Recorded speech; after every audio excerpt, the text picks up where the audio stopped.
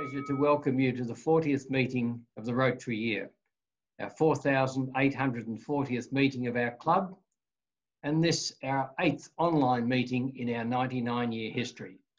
And for the first time, we've combined our regular Wednesday meeting, luncheon meeting, with the evening meeting. Our guest speakers online this evening are Professor John Wilson AM, Head of Cystic Fibrosis Service at the Alfred Health, and Dr. Louise Segan, Physician and Cardiology Trainee at the Alfred Hospital.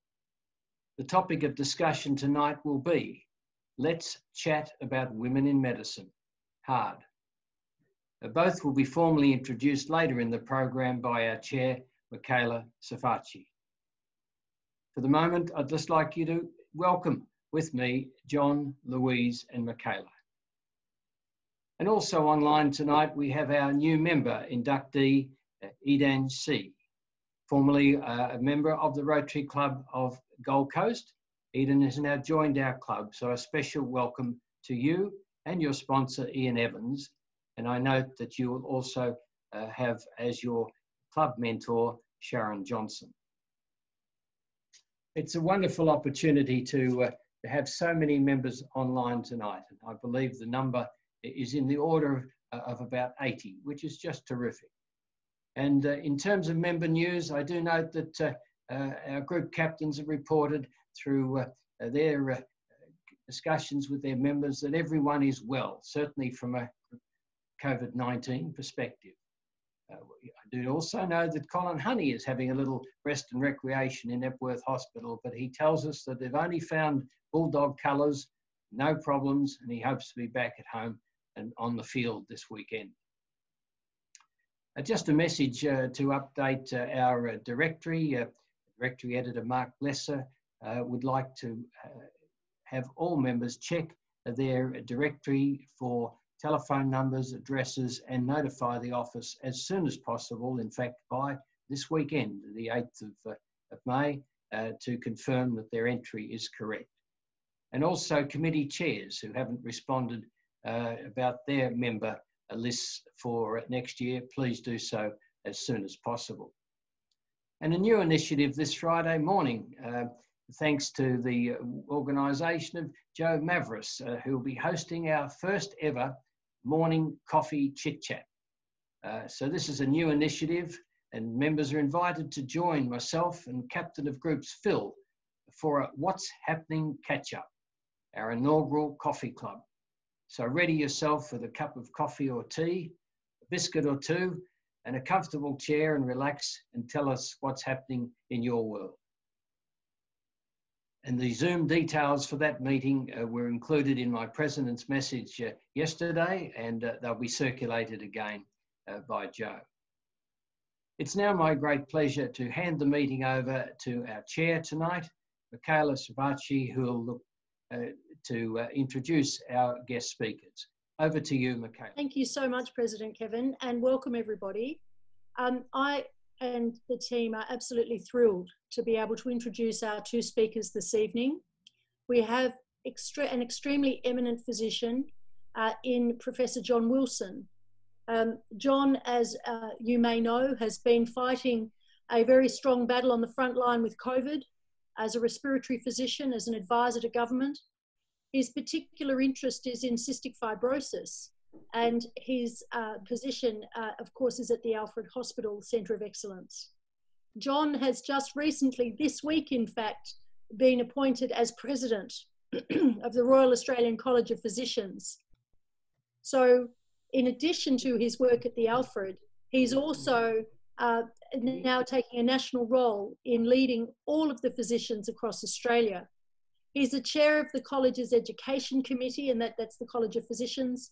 And he's also very widely consulted both here and in Australia and overseas for matters pertaining to the lungs and all things respiratory. So we're really thrilled to have John with us this evening, or should I say Professor Wilson.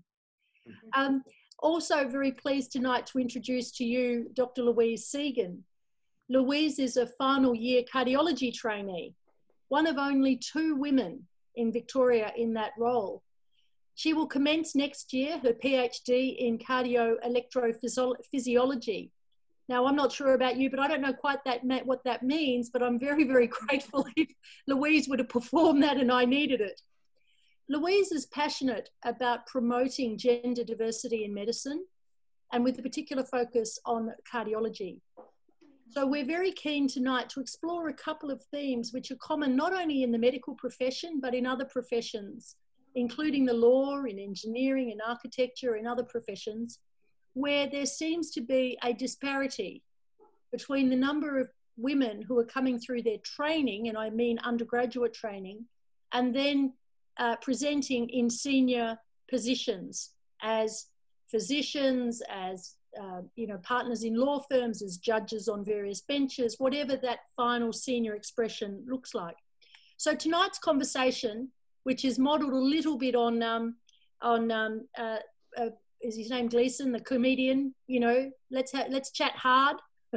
We're going to explore a few themes around access to senior positions in medicine, around systemic issues that may need reform. And John's in a very good position to lead that, being the chair of the college. Hospital settings and what role they may contribute. And along the way, we'll have a bit of a conversation around John and Louise's personal experience and bringing them to tonight's table. So let me start with the first question. Perhaps I'll throw to you, Louise. What have you, or what would you say, given your experience, are the barriers, if you like, to, if there are any, to progressing to where you are in your profession right now? Thanks, Michaela. Yeah, and thank you for inviting me to speak today. This is an amazing event that you guys have put together. And amazing things that Rotary Victoria has achieved. So I guess when it comes to where's the role of women in medicine, it is evolving. And as John and I discussed the other day, it's improved a lot if you look at what was the pattern in the past. I certainly found when I was in medical school, I didn't really feel like I was in a minority. We were quite equally matched, I guess, in terms of representation. And we're seeing that in our statistics, that women are equally represented in medical school. In fact, we've surpassed males in terms of representation. We comprise over 50% of medical school graduates in Australia and New Zealand. But there seems to be some sort of deterioration over time as women progress in medical specialty and surgical specialty roles, that as they progress in more senior positions, that there is a underrepresentation of women over time. And so this did lead me to become quite interested in this area of research, and probably somewhat controversially, in my first and second year of cardiology training, I decided to band together with the only other female trainee in my year and write a controversial article on this topic. And the reason I say it was controversial is probably at the time people weren't maybe yet ready to face the dilemmas that we were raising and the questions that we were raising about why women are dissuaded from entering into medical specialties in the field, and particularly in cardiology. But just to go back to answering your question, some of the things that we identified, and when I conceptualized it, we thought there are probably self-imposed or intrinsic factors that we put on ourselves, both in thinking about how to balance family planning and personal priorities with career aspirations.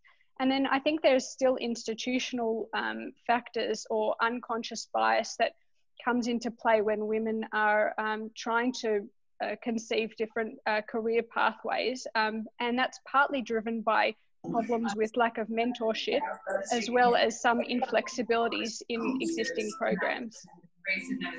Thank you very much, Louise. I'm not quite sure who hasn't muted. There we go. Thanks for that. Now, John, you've been a doctor for over 40 years and are now in a very senior position, and particularly a good one to see the veranda view, if you like, across Australia, well, Australasia actually, of the number of women in medicine. What's been your experience, John, of barriers that you might have observed? Okay, thanks very much, Michaela, and thank you very much, Rotary Melbourne, for the invitation to meet with you tonight.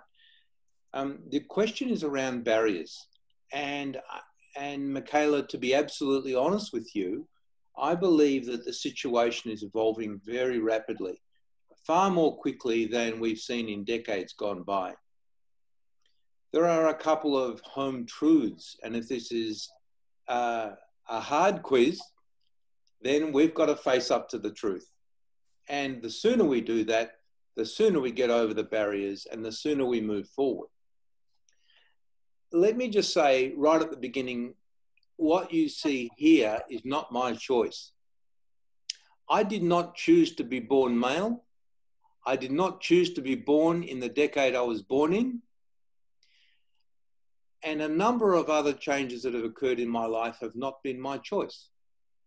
However, what limited capacity I have to make a choice, I must do to make sure that others can take advantage of the opportunities they have.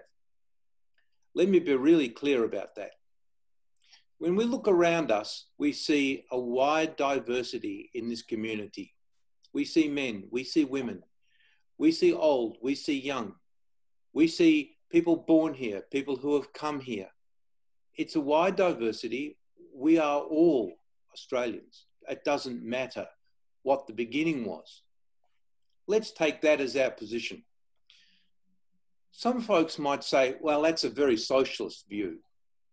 Others might say, well, look, it's actually realistic. It's the truth. My point of view at this particular time of my life is that I do have something I can do about it, and I will. And that is that we must create a situation where all people who come to training in medical specialties have an opportunity to achieve their full potential. Australia actually has a fabulous record in medical health.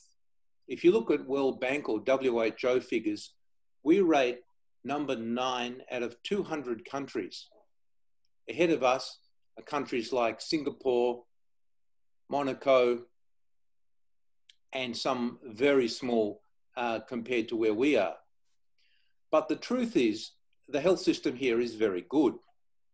What we're looking to do is to create a socially defensible situation where all women have the same opportunity as men. Having said that, there are some barriers, and to address the question that you raise, those barriers are in fact quite obvious and people don't talk about them. Let me give you one example. Supreme Court judges are more often overruled by men than women. Interruption of court proceedings occur more often by men than women. Decisions that are made in favour of male appointments are done more so by men than women. Does discrimination exist? Yes, it does. Let's put that on the table. So from here, where do we go? That may be one of your next questions, and I might leave that as my question to you to explore. Thank you, John.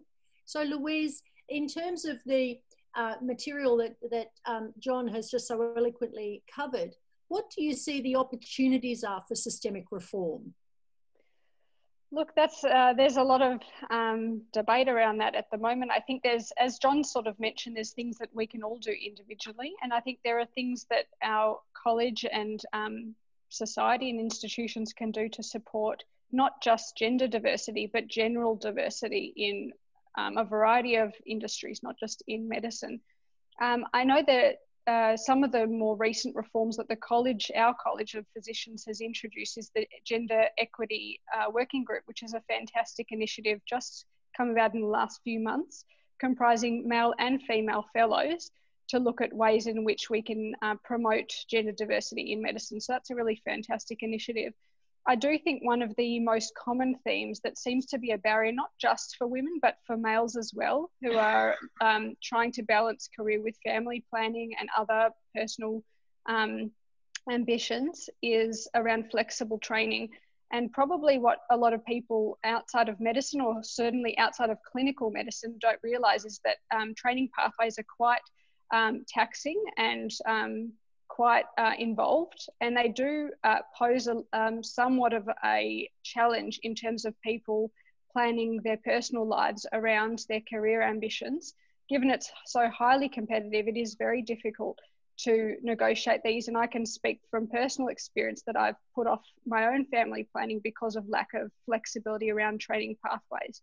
So I do think this is probably one of the biggest areas that we can provide some reform, not just for females, but males as well. Keeping in mind that males who want to take off parental leave get only 2 weeks after a child's born. So that's a really short amount of time, particularly if you decide to take on a primary care position. So I think that looking at how we can make training pathways more adaptable to contemporary needs of our trainees is a really important area.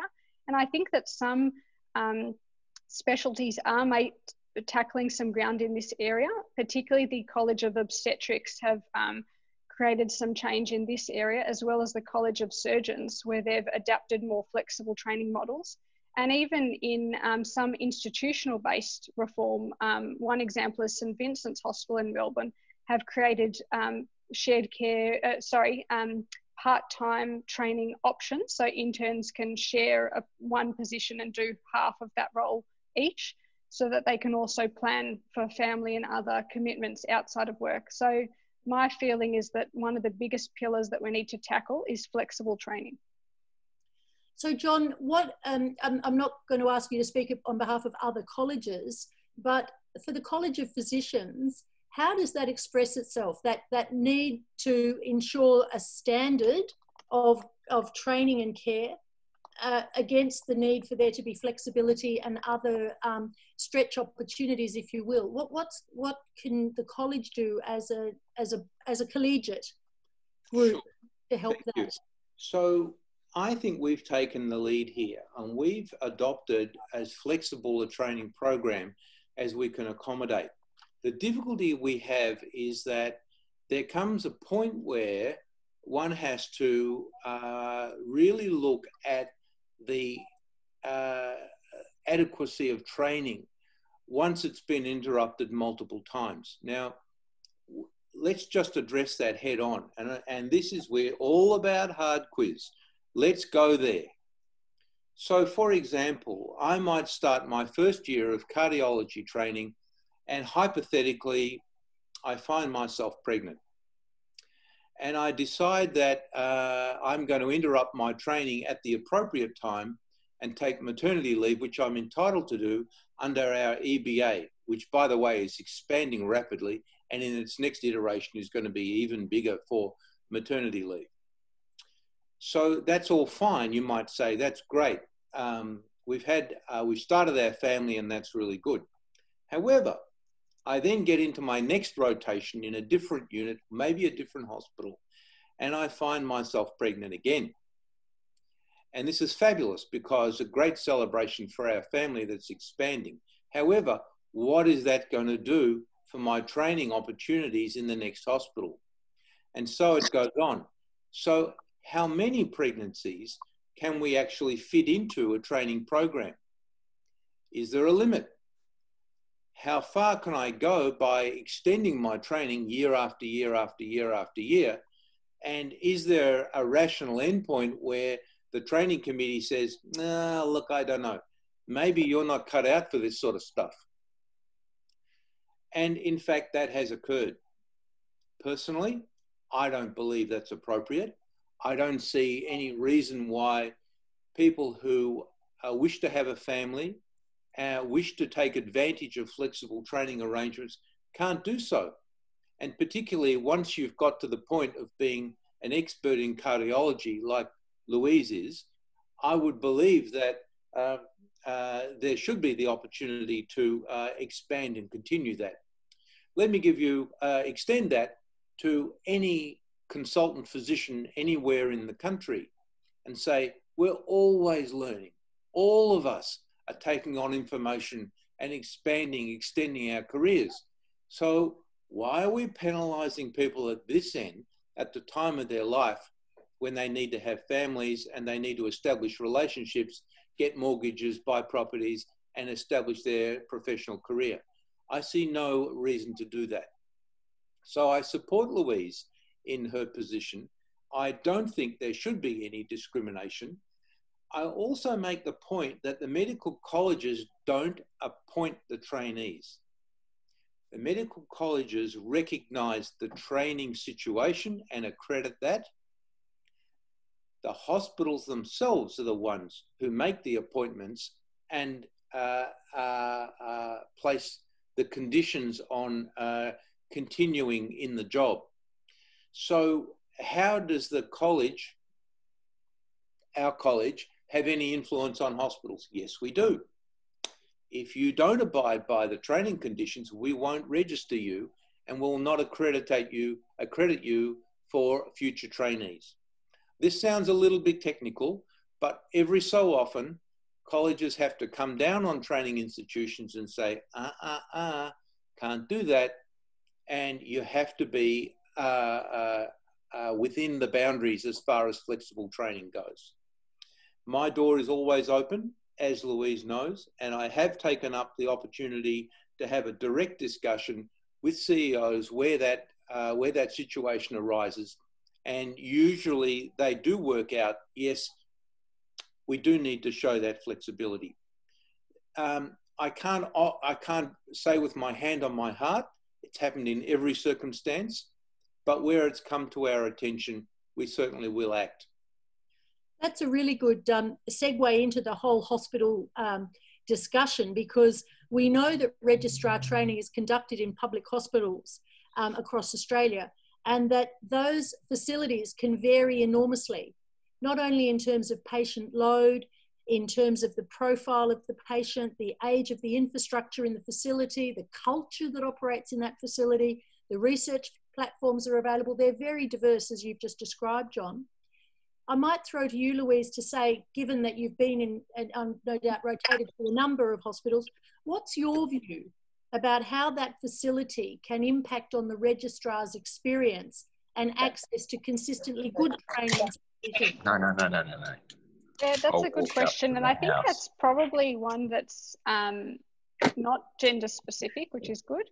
I mean, as you point out, I have worked in a few different hospitals, both in as a medical student and subsequently after graduation. I can say I had some very positive experiences. So I made a decision to do cardiology training when I was a third year medical student. So that's quite early generally. And that was on the basis of a tutorial by a really fantastic cardiologist who I still have a good mentoring relationship with now, who's helped provide a lot of support over time. And he's actually male, but a very good champion of women. I think that the people that we're surrounded by in a professional capacity do, to a large extent, frame both our experience of the culture in an institution, the environment, and do have a significant influence on, you know, what pathway people decide to take. So I think if you've had an experience where you've worked with someone where it's quite stressful, or you found them very intimidating, you might feel less inclined to then go down that pathway. And I think there are, even cardiology specifically, I won't name any specifics, but there are probably some subspecialty areas where there is a slightly higher intimidation factor. And some of that's gender specific and some of it isn't. So I think that those experiences as a trainee really inform and shape the progression that you have both through the hospital system and in your career. I think that in a research capacity, there's a lot of opportunity to build networks and relationships with people. I did find that personally I had to forge those networks myself. So I went out and researched people and emailed them and just was opportunistic. And I was very grateful that people were very willing to work with me. And even still, like now, I sometimes reach out to people on Twitter, which is a new platform I'm utilizing to reach out to people that were previously a bit inaccessible. So I think that there's a lot of opportunity for people to forge their own path, whether you're male, female, or otherwise, and just to look at different career opportunities. So, and that doesn't just apply to medicine, outside medicine as well. There's a huge world out there, both in the online platform and in real life.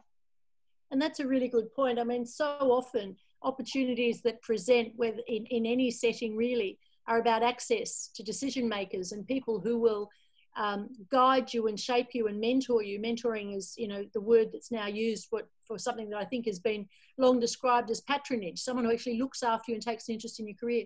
John, before we go to questions, can I just ask you, how important do you think is it for young aspiring registrars or trainees or before they even get into the training program to have access to good networks? What's your view about that? Oh, look, Michaela, that's absolutely true. I guess that, as Louise pointed out earlier, that finding a mentor or a role model to support you means an enormous amount in medical training. For people who actually drift a little from one area to another and don't actually find anything that interests them or a role model or a direction, life can be a little bit lonely. And it can often mean that one takes up positions by default, which is in a way sad. The one school of thought would be that that's natural selection. That nobody says to you in medical school, you need to find a mentor and you need to find direction, and you better do it now, because if you don't, you're going to end up with a career on the rocks. And that doesn't actually happen. So we don't actually have a dedicated lecture that says how to actually form your career. I'm going to give you some advice and I'm going to start now. And maybe we should.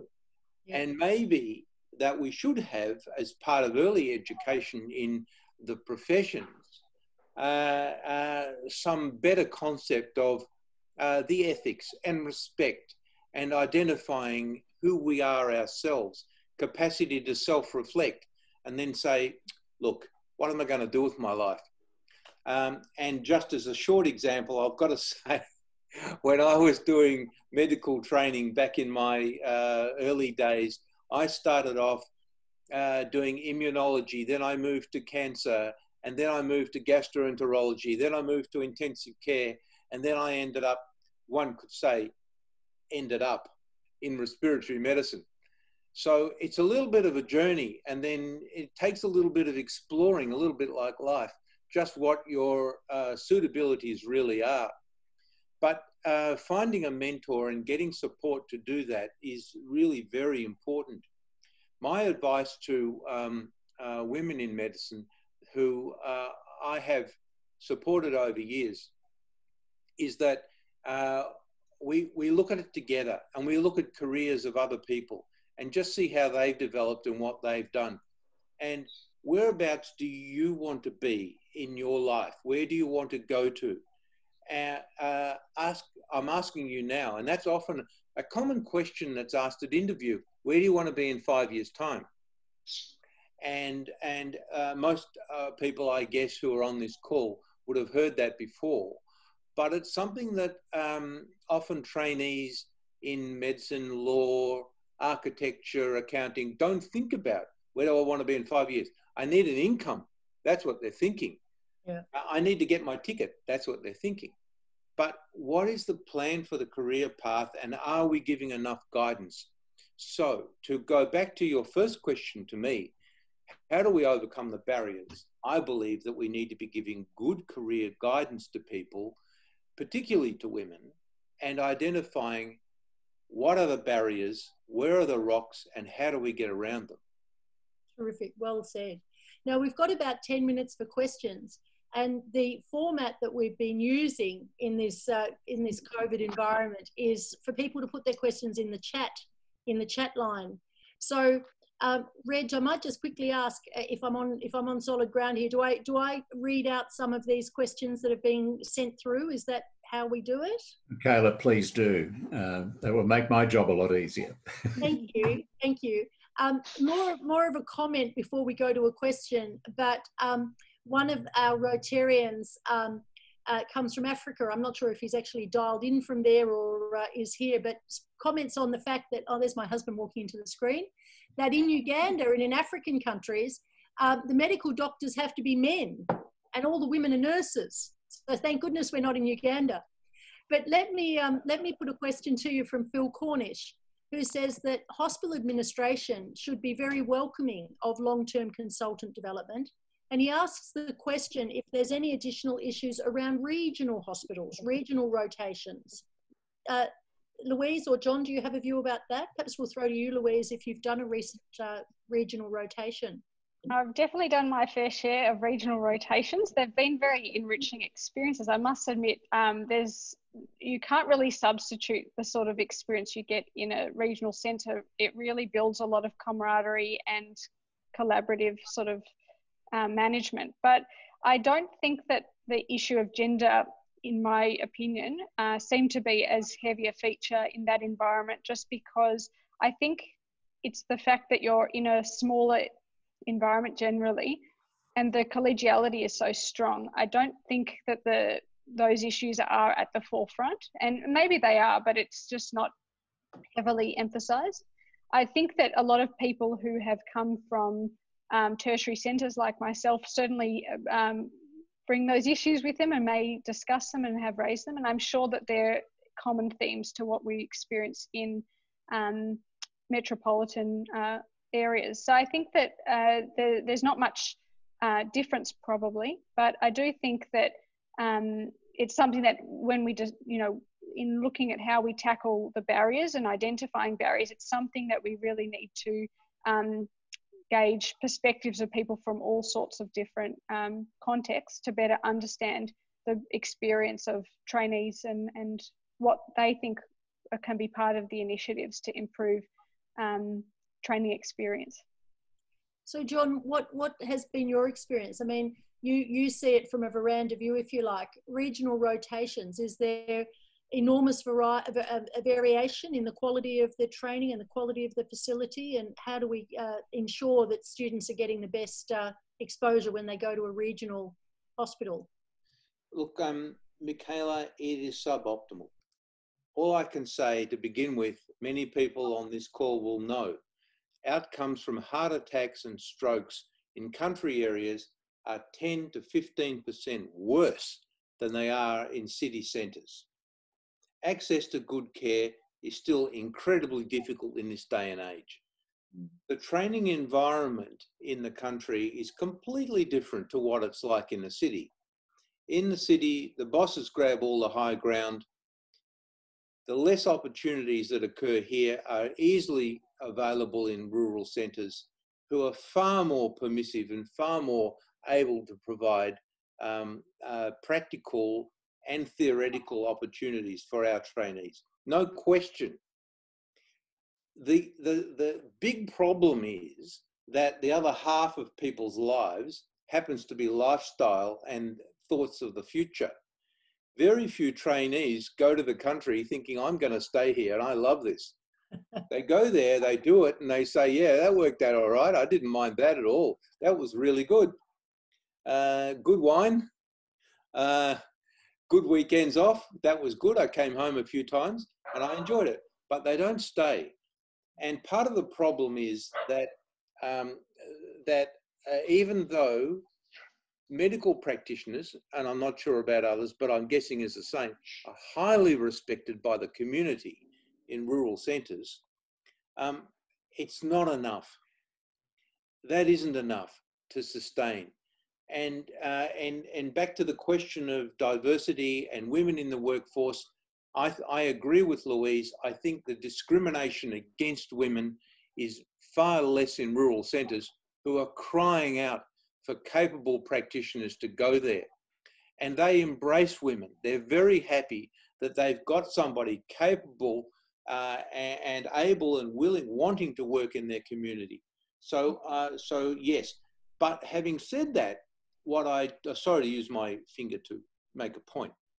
However, my wife will tell me later I do it way too much.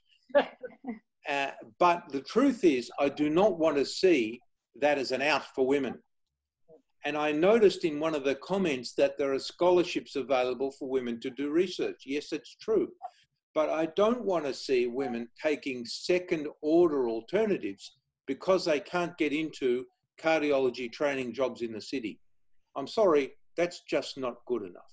I think they should be seen as high order alternatives, but nonetheless, that's not where women should go for that reason. I wanted to just ask one more question to finish off, if we might, tonight. And I think both of you can answer this. What is the role of a good partner? And what happens when both of you are doctors? So Louise, how important is it to have a supporting other in the house, in the household? So I can't overstate the importance of that. In my situation, my husband is non-medical.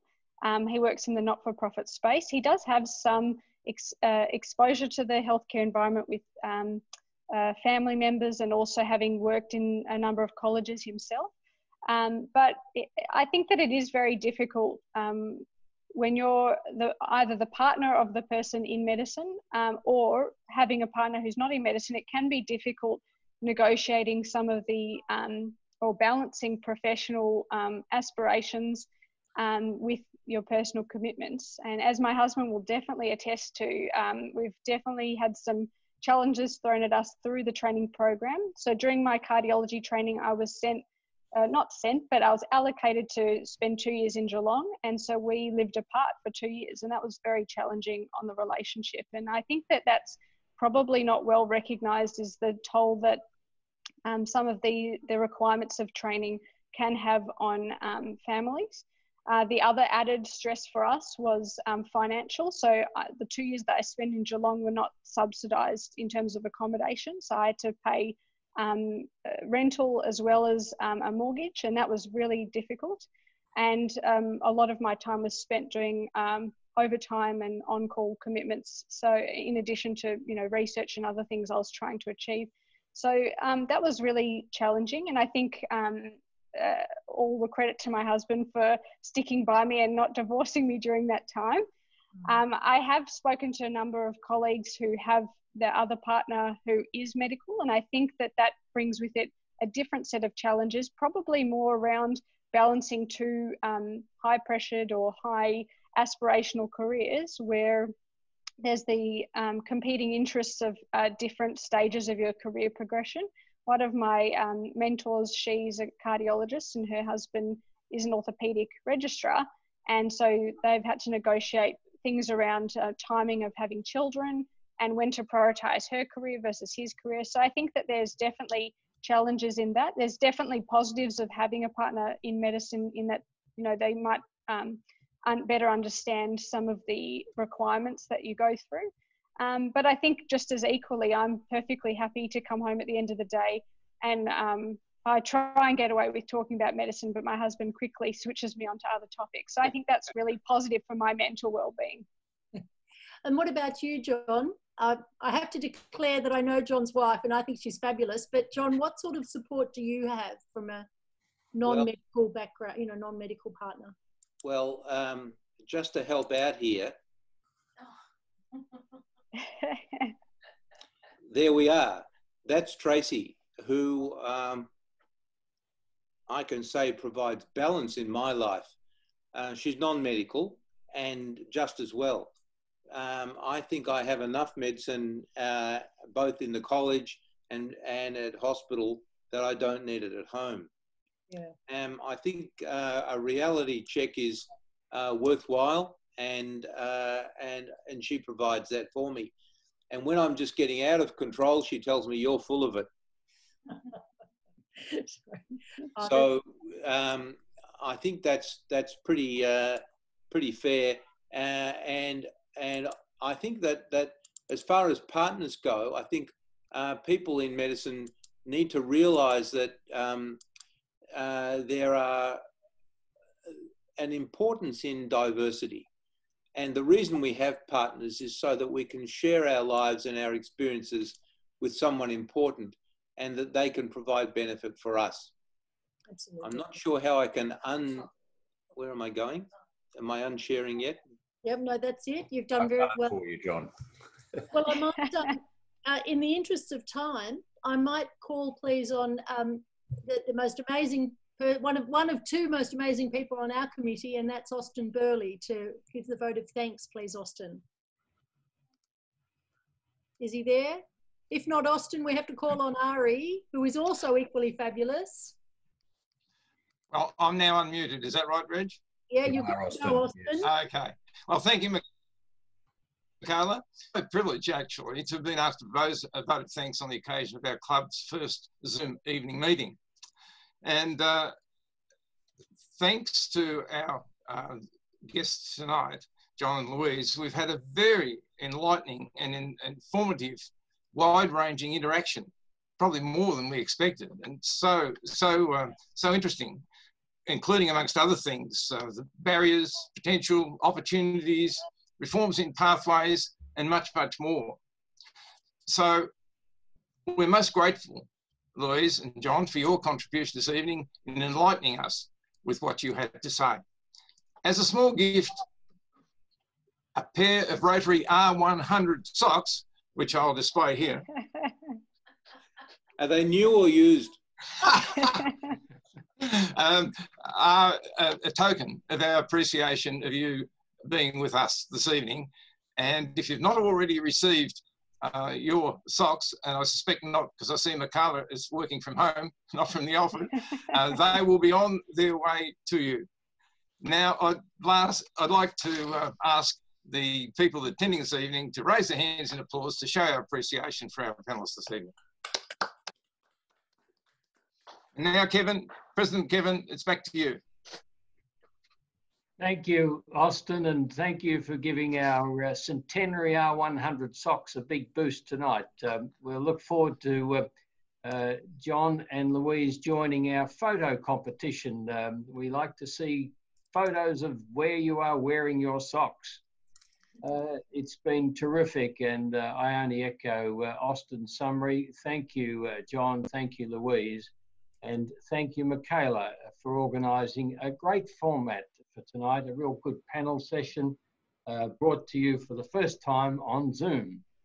And to our visitors and guests, yes, I see Richard is online from Uganda. That is terrific, Richard. And certainly it's nice to see so many members taking the time between 6 and 7 to join us. We'll let you go and have your dinner in just a moment, but I do also want to thank Robert Fisher. It was interesting, his statistic of how many of our members are involved in the medical profession, and that was a nice segue into tonight's topic. We want to congratulate Eden on her induction to Rotary Melbourne, and we want to remind you that next week we'll be back to our 1 o'clock, 2 o'clock slot, when our guest speaker will be Dr. Robert Webster, OAM, who is the state president of the RSL Victorian branch, and he'll be speaking on what is a naive young accountant like me doing in a war zone. You'll find Robert very interesting, and for those of you who did see the Anzac Day service segment from the hollowed turf of the MCG, you'll know that Robert stood there alone in the centre with a piper. Next year, we hope to be back with the Collingwood and Essendon football game, but that's another matter. So until next week, stay safe, spread kindness. And now I close the meeting with our national anthem.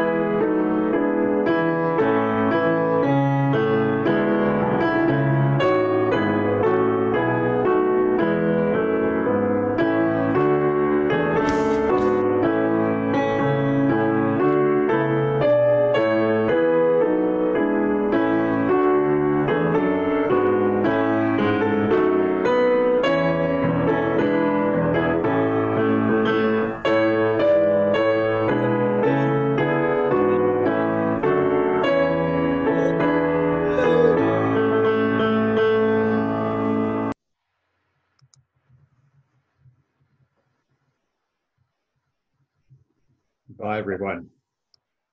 Goodbye.